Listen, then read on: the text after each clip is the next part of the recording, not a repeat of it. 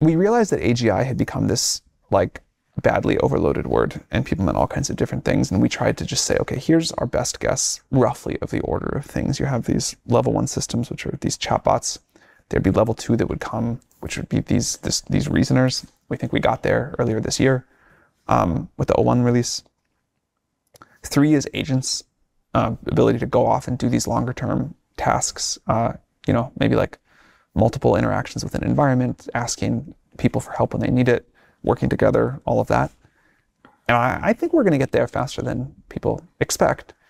4 is innovators, like that's like a scientist, and that's ability to go explore like a not well understood phenomena over like a long period of time and understand what's just just figure it out. Yeah. And then level 5, this is the sort of slightly amorphous, like do that, but at the scale of a whole company or a whole organization or whatever. That's going to be a pretty powerful thing.